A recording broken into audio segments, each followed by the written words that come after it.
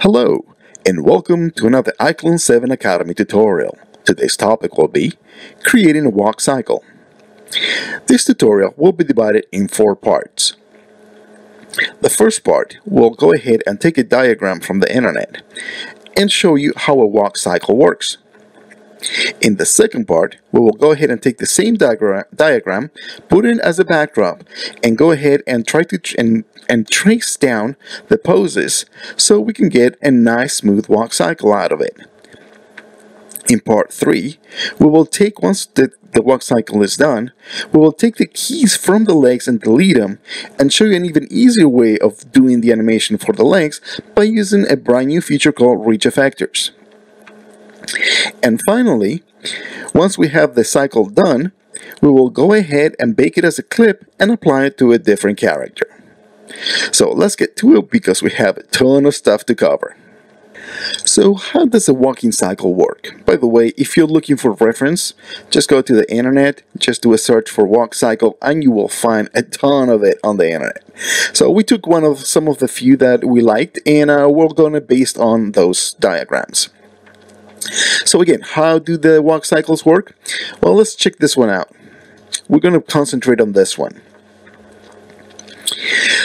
Basically, I know it could be very daunting seeing all these poses and trying to remember, oh my god, am I going to have to remember all of this?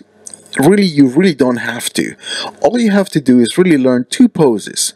The first one is our contact pose. This pose is when the ball of one foot hits the floor and the heel of the other foot hits the floor as well, hence the contact. Now I color-coded the right limbs and the left limbs red for the right and blue for the left, so it makes it easier to understand. Now, once you understand this, then the rest will be just a cakewalk. Now, notice here, very important, that is when the right arm moves forward, the right leg moves back, and when the left foot moves forward, the left arm moves back. So they crisscross each other. This is obviously to keep balance while you're walking, right? And also, there's going to be a slight motion of the hip and the upper torso to make the motion a little bit more natural, because the shoulder and the hips are never at the same, they're parallel to each other, except when they are at the passing pose, which brings us to the next pose you have to remember. If you remember these 2 poses, the rest of the walking cycle is a breeze. Now the passing pose is basically where the limbs just pass each other in the middle. And this is the one pose where the hips are straight and the shoulders are straight and the arms hang down, and you have one leg that is straight up and one leg that is straight down. So if you remember these 2 poses, the rest is just a mirror function. So if we create our next pose, which is our mirror contact pose, which is an exact duplicate but mirror of this pose right here. In other words, since our right arm moves forward, now on this one it moves back, and since our left foot moves forward, now our right foot moves forward, and vice versa for the left.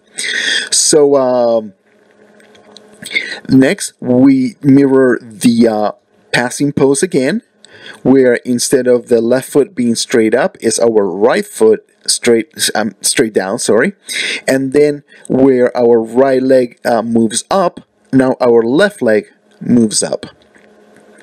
In other words, a mirror pose of this.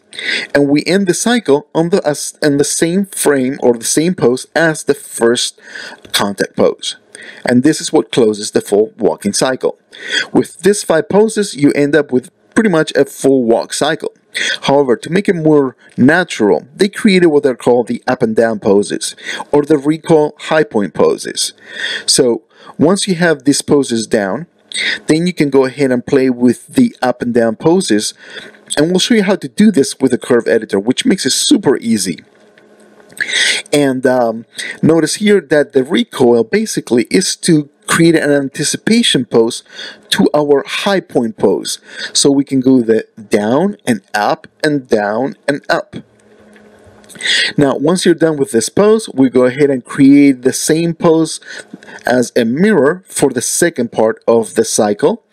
And then we're going to go ahead and create our high pose here, of course, with a mirror version of that. Now, the high pose, notice that the full body is being lifted all the way to the tip of the foot, to the ball of the foot, to create the most possible height. So that way you get a good down and up motion, so you get this nice bouncy step to your character. So by the time we're done with all of this, basically, we're going to end up with something like this. Now look at here, if I do it here a little bit faster, he kind of looks like he's skipping, right? And this brings us another topic we will discuss later, which is basically spacing and timing.